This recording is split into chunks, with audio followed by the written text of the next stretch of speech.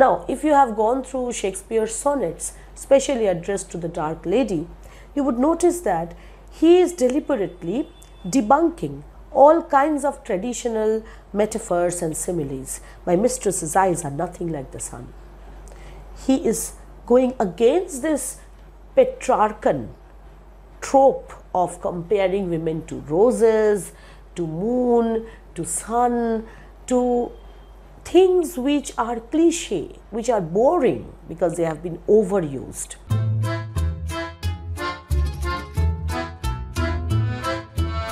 Hello and welcome back to NibblePop. We are doing a thorough textual reading and analysis of William Shakespeare's play Twelfth Night. Today in this video we are going to look at the fourth scene of second act. We have already covered the previous scenes in details, so if you haven't watched them, please do so right after you finish watching this video. I have also discussed about the story of Twelfth Night before I started this series, and I would request you to watch that, although you might feel that it has a lot of spoilers because there I'm telling you what happens in the story. Don't skip anything in this scene because it's a very important scene, especially if you're preparing for reference to context type questions or any short questions from this play, because this is the scene from where most of the reference to context questions are chosen, and you need to understand the lines very carefully. If you haven't subscribed to my channel, please do so right now so that you get notified every time we post a new video. This is Monami Mukherjee. Welcome once again.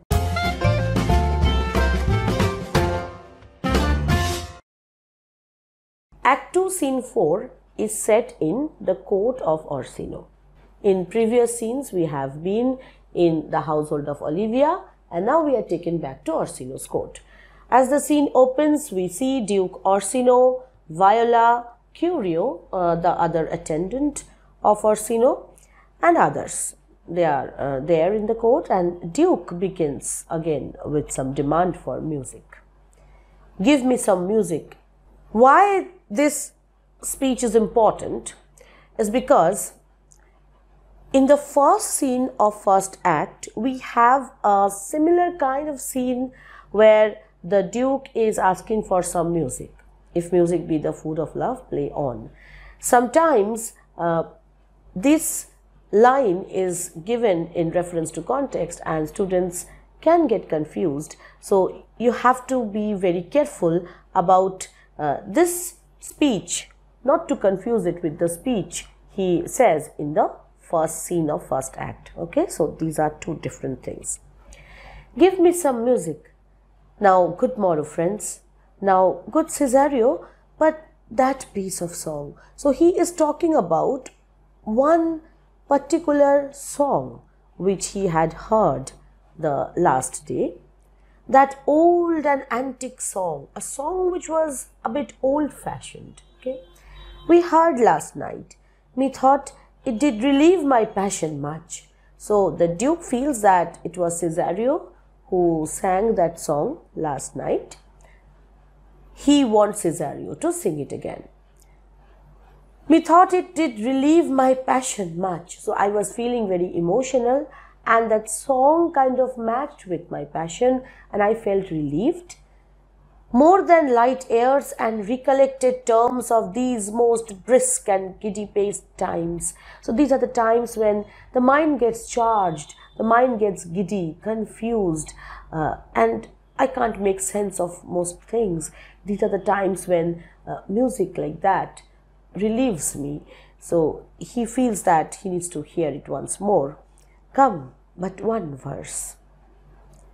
Curio interrupts. He is not here. So Curio says that the person who sang that song was not Cesario, but somebody else. He is not here, so please your lordship, that should sing it. Who was it? Feste, the jester. Now we know the name of the jester, okay, or the fool whom we have already met in previous scenes. Feste, the jester, my lord, a fool that the lady Olivia's father took much delight in. He is about the house. So he is near about the place. Now we can call him. Seek him out and play the tune the while. So before he comes, set the mood, starts playing the musical instruments so that when he comes, he can start singing with that background score. Curio goes away. We have background music on stage. And it appears to be a very melodious tune, old-fashioned tune, a little bit of a melancholic tune. So it's a beautiful moment that is created on stage. The Duke is sitting with Cesario, our viola, dressed as a boy. The Duke calls her, "Come hither, boy," and then he says something almost philosophical.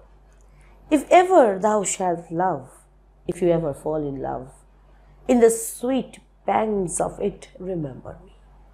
When you fall in love, you start suffering for your beloved. In those moments, remember me. Why does he want his attendant to remember him when he falls in love?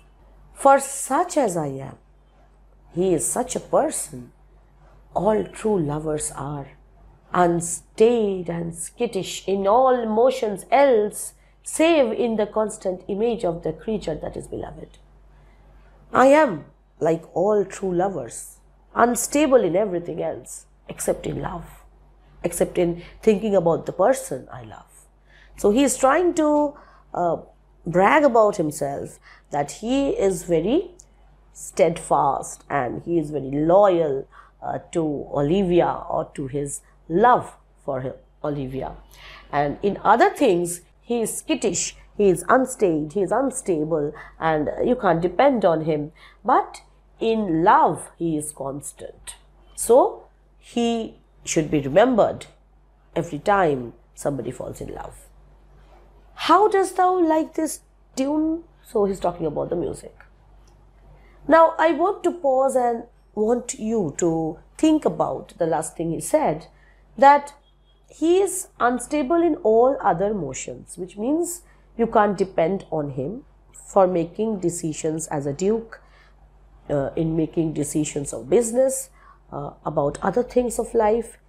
But you can depend on him that he will love only and only Olivia. We will see that this person is rather inconstant in love and constant in other things. He's an extremely good administrator, very wise duke. Only when it comes to love, he's not constant, at least. So this is a very ironic statement that he makes. He just wants to make sure that his very, very beautiful attendant, Cesario, appreciates him, and he says that. It gives a very echo to the seat where love is throned. That's a very beautiful way of saying that this tune is a reflection of a lover's heart. It's a very romantic tune. Thou dost speak masterly. You're very well versed. You have said very beautifully. My life upon it, young though thou art, you are a very young person. Thine eye hath stayed upon some favor that it loves.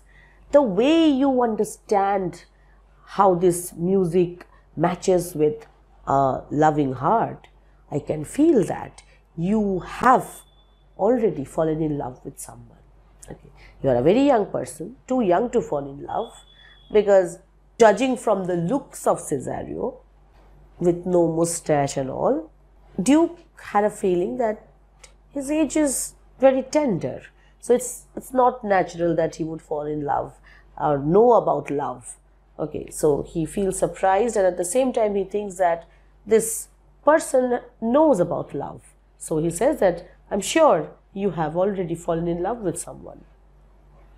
A little by your favor. Of course, Viola has fallen in love with Orsino himself. So she has fallen in love by the favor of Orsino, because she has fallen in love with Orsino. What kind of woman is it? Of your complexion?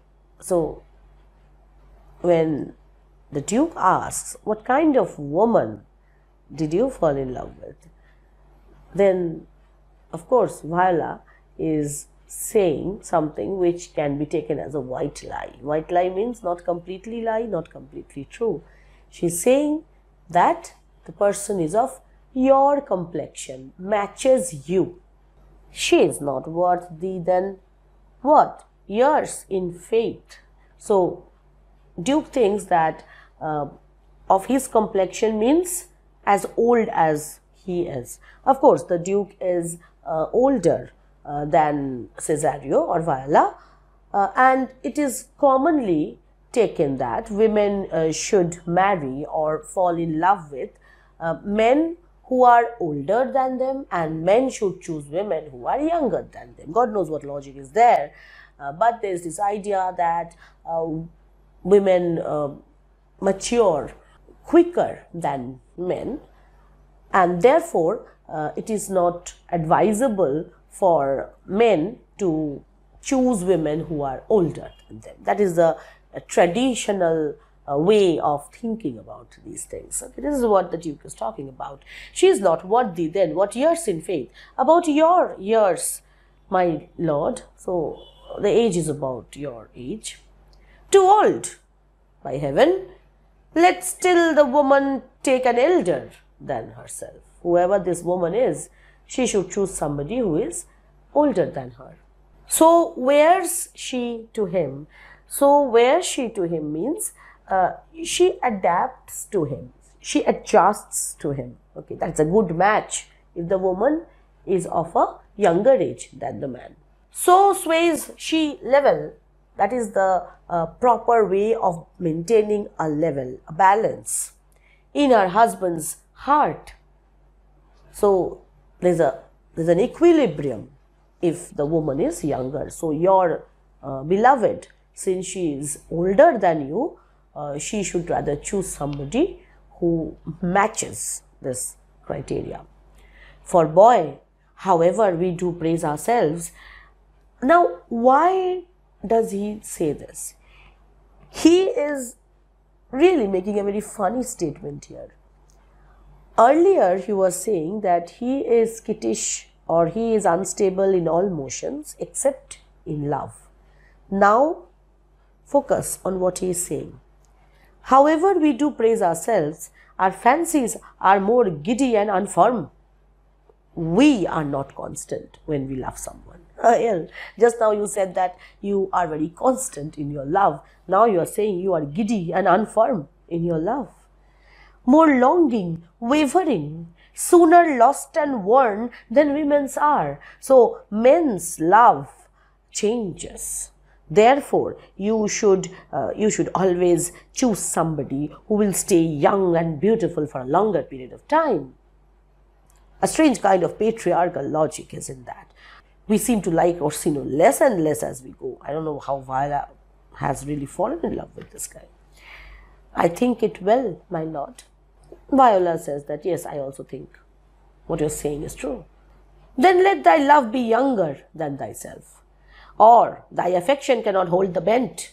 Bent means strain, moments when, in every relationship, there are moments when it's very tense. These are the moments when love is tested. That is referred to as the bent. So if the woman is young, beautiful, then no matter what tensions come, men can ignore them and the relationship stays. This is his logic again. For women are as roses, whose fair flower being once displayed, doth fall that very hour. Women are as roses if they are displayed, which means that when they are buds, not opened yet, they look beautiful. And just when they open up, when you actually see the rose, it is very momentary because it falls off, it destroys itself. Okay, so that is what the flavor of women is. Now this is also a very patriarchal thing which he is saying. He is judging women only based on appearances. But we have to understand that this play was written like long back, and At the same time, we also have to remember that this is one character's point of view. This is not Shakespeare's point of view. Perhaps this is Shakespeare's way of telling us about different ways of looking at women. Because unless and until different ways are put in front of us, we cannot understand which is patriarchal, which is not. So when he says that women are as roses, then he says that being a rose is a compliment. Now, if you have gone through Shakespeare's sonnets, especially addressed to the Dark Lady, you would notice that he is deliberately debunking all kinds of traditional metaphors and similes. My mistress's eyes are nothing like the sun. He is going against this Petrarchan trope of comparing women to roses, to moon, to sun, to things which are cliche, which are boring because they have been overused. Orsino is that kind of a lover. He is a Petrarchan lover. His lady love is more beautiful because she is unattainable. And somehow Shakespeare wants to present to us a character who has a fault, and this is a fault.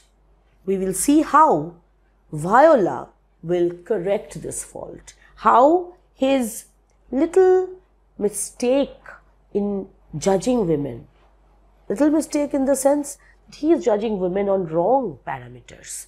This will be corrected when the play ends, and that is the point of this play. So Orsino, totally confused. Once he is saying that men are constant, once he is saying that women are constant, then he says women are as roses, and then Viola says, and so they are, alas that they are so, to die even when they to perfection grow. So yes, the moment we bloom is the moment our youth is gone, and it's a pity that she is not saying we, of course, because she doesn't want to expose herself. She is saying they. So it's a pity that women are valued only on the basis of being a rose. Anyway, so now Curio enters with Feste. Oh fellow, come, the song we had last night. Mark it, Cesario, it is old and plain. The spinsters and the knitters in the sun, and the free maids that weave their thread with bones, do use to chant it. So it's like a folk song. And he is giving an introduction to the song. It's a folk song which has a beauty about it, which has a melody about it. It is silly, sooth. I know it's not very deep philosophy. It's common man's language. And dallies with the innocence of love, like the old age. So he is showing his nostalgic nature, and this song makes him think about his younger days. Feste wants to sing. He says, "Are you ready, sir? I prithee sing." And the clown sings. This is the second song by Feste in the play. Come away, death, and in sad cypress let me be laid. Fie away, breath, I am slain by a fair cruel maid. So this is a melancholic song, a sad song, because a person has fallen in love with a woman, and that love is not returned, and therefore this person wants to die and is courting death, is inviting death, and saying that I want to lie in a coffin made of cypress wood. So he is saying, in sad cypress, let me be laid. So let me be laid inside a coffin made of cypress wood. Fie away, breath, I am slain by a fair cruel maid. So now he wants his breath to go away because he is killed by a beautiful woman. My shroud of white stuck all with you, O prepared. My part of death no one so true did share it. He wants his death cloth, something you wrap the body with, to be made with sticks of yew. Yew is also a very common metaphor of a sad tree. You have yew trees near places where people are buried. Not a flower sweet, on my black coffin let there be strewn. I don't want anybody to mark the place with flowers after I am buried. Not a friend greet my poor corpse where my bones shall be thrown. I don't want anybody to come and mourn me. A thousand sighs to save, lay me, oh where sad true lover never find my grave to weep there. Don't bury me where people can come and recognize my grave and weep. I don't want anybody's tears. So somehow he wants to be away from everybody's grief when he is away from this world. And this is kind of a contrast with the way Orsino speaks. Orsino wants to be remembered. Okay, he's saying that when you fall in love with somebody, remember me. Orsino says that I am different from everybody else. So he celebrates being him. And this lover wants oblivion, wants to be forgotten, because he thinks that there's no point in being remembered if you do not get your love. The Duke is thoroughly impressed, gives him some money. There is for thy pains. So this is a prize. No pains, sir. I take pleasure in singing, sir. So we know that Feste has a good way of playing with words, and he uses that. I'll pay thy pleasure then. So, okay. Truly, sir, and pleasure will be paid. Now, this is a very common saying that pleasure will be paid means when you have any kind of pleasure in life, you need to make a payment for it, which means nothing in this world comes free. And especially, it refers to those pleasures which are pleasures of the flesh, pleasures which have no regard for morality. So if you indulge in those pleasures, then you have to pay the price. Now, this is of course very, very unrelated to the pleasure which Duke is talking about here. But again, Feste is Feste. He will always play with words. One time or another. Give me now leave to leave thee. So now the Duke have had enough and he wants the clown to leave. Now the melancholy god protect thee, and the tailor make thy doublet of changeable taffeta, for thy mind is a very opal. This might seem as a very vague comment that the fool is making, but think about what he's actually saying. He's saying, the tailor make thy doublet of changeable taffeta. He wants Orsino to wear a robe made of silk which has double colors. You know, there are some kinds of silks which reflect and give different hues, different colors when light falls. So the fool is saying that your tailor should prepare for you a dress which shows multiple colors. Why? Because your mind is like an opal. Opal is a gemstone which again reflects a lot of colors, multiple colors, different shades.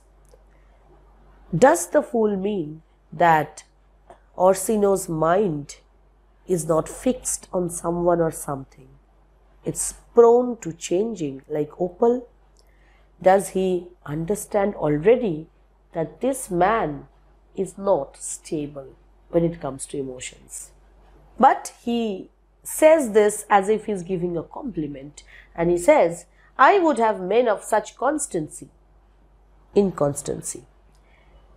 Put to sea, if I find somebody with your kind of temperament who is not constant at all, then I will put that person to sea on a sea voyage. Why?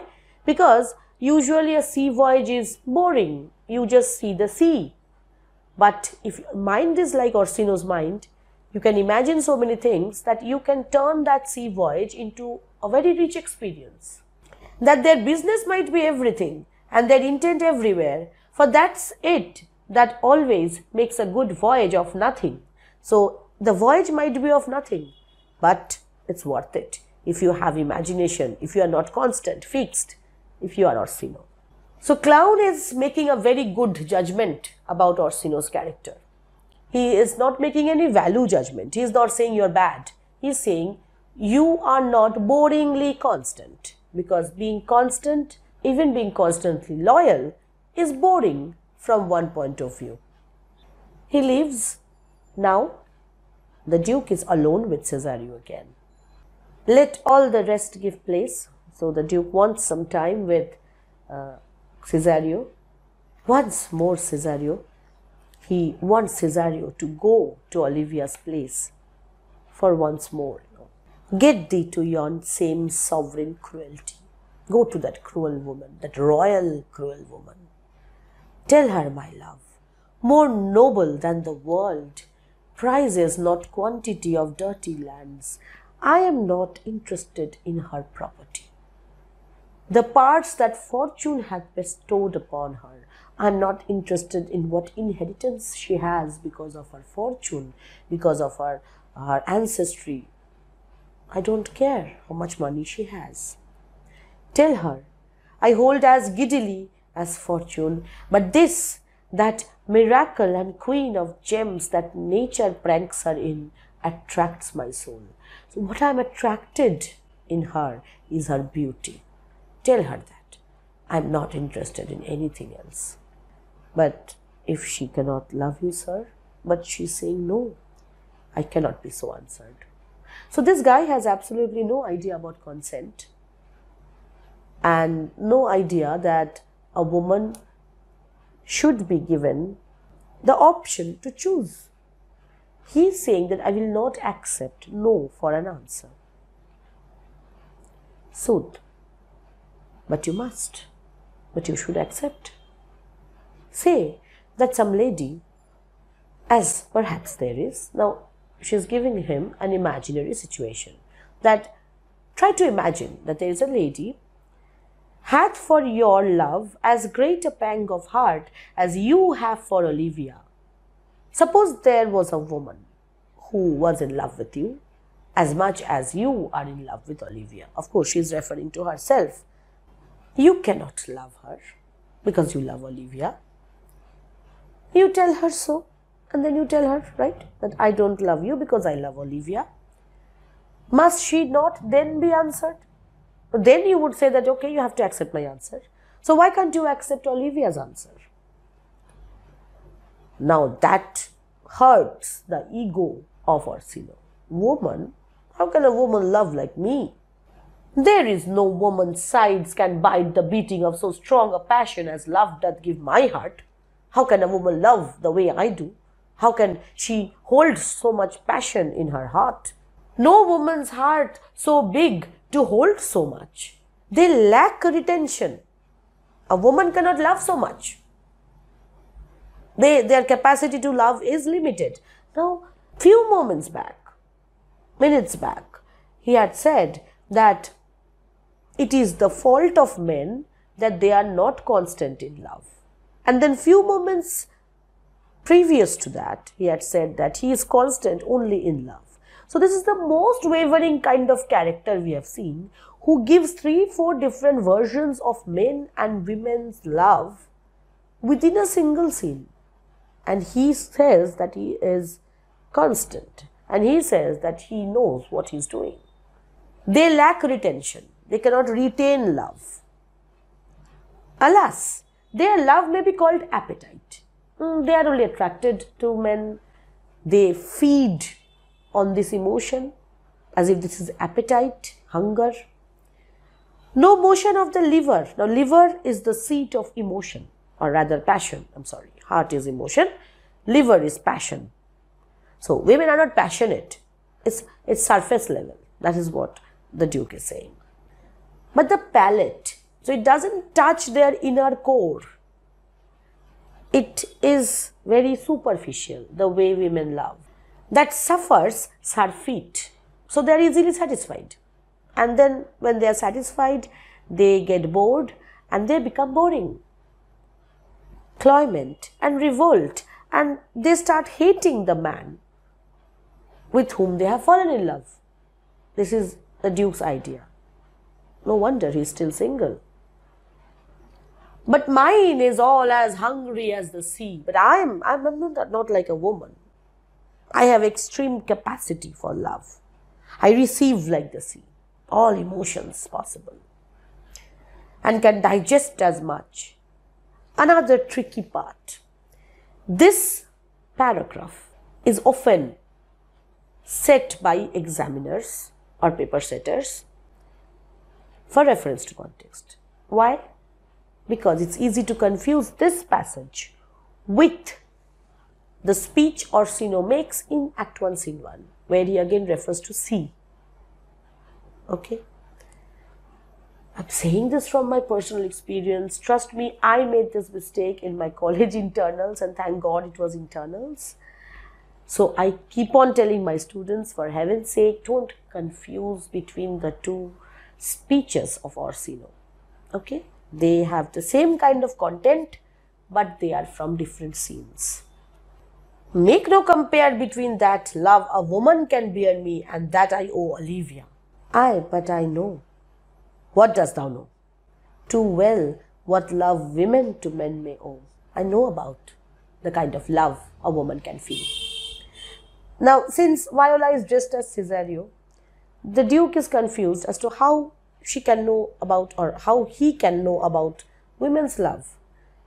So she has to justify her statement, and she says, "In faith, they are as true of heart as we. My father had a daughter, loved a man." My father had a daughter, which means I had a sister. Okay?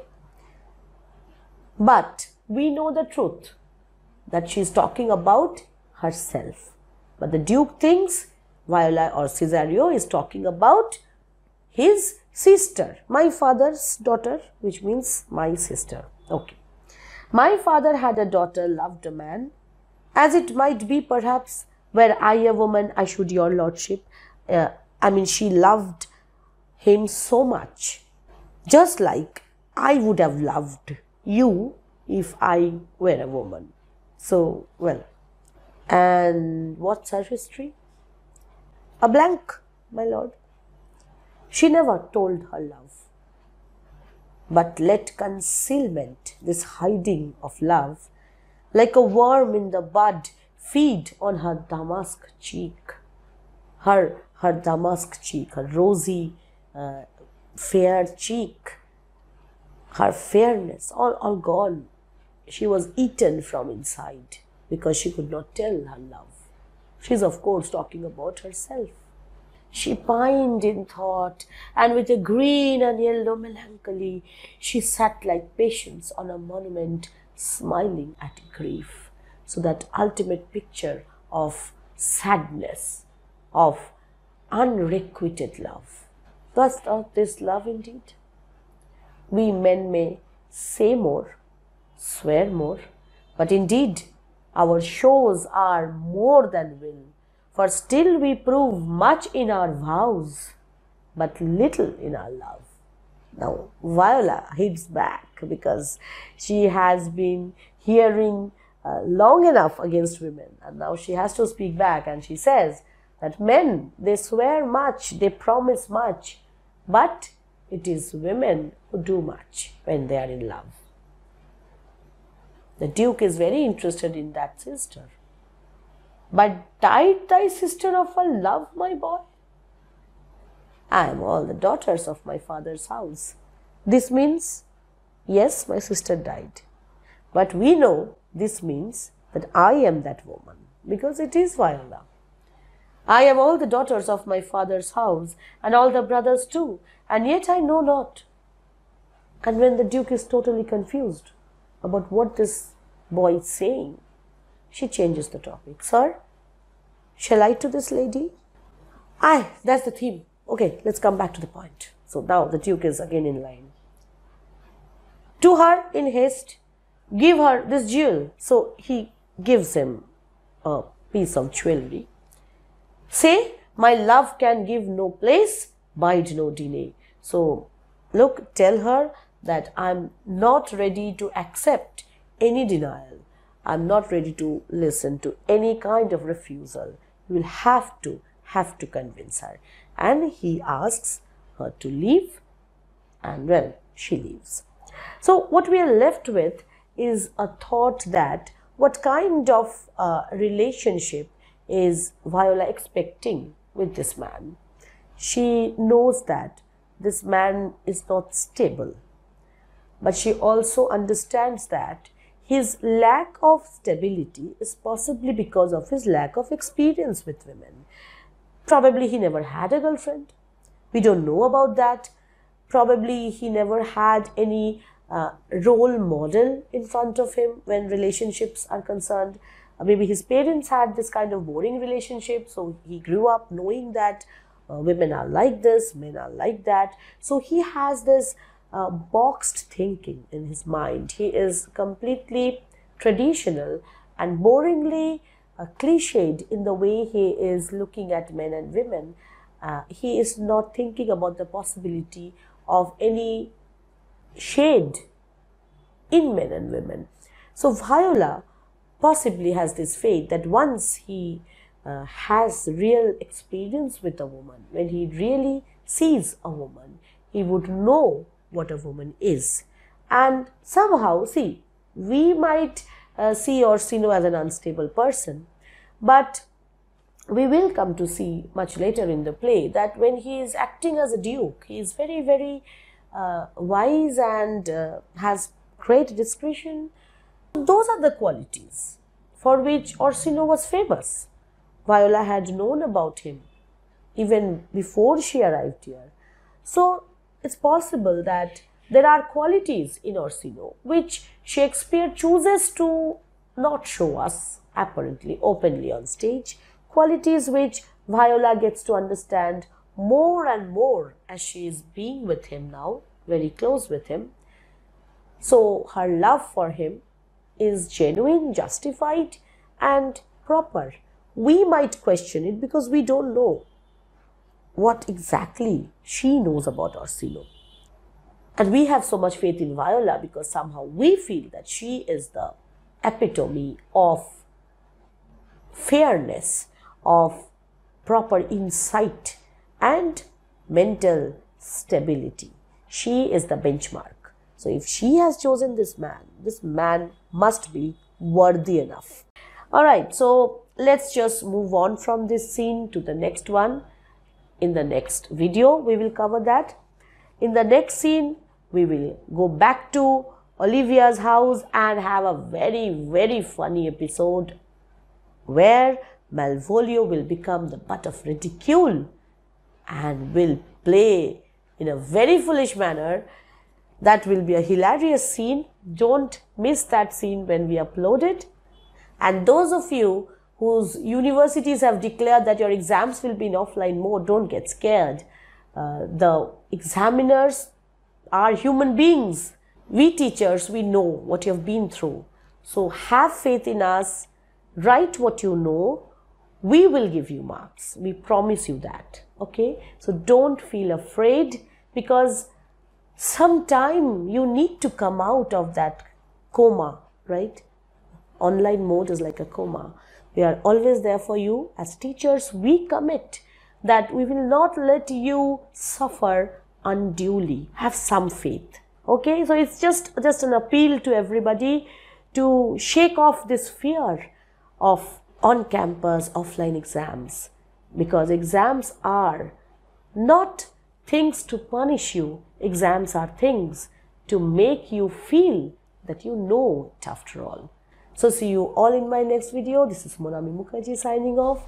Lots of blessings, especially for this exam season. Stay happy, stay subscribed. Bye-bye.